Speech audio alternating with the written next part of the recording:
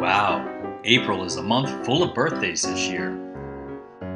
With all these celebrations, treats, and candles, John started wondering about light energy. Being an inquisitive mind, he came up with a bright idea.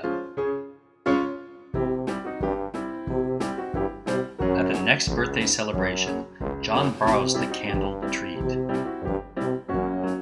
Carefully, he places the lit candle across the room, about 5 meters away in direct view.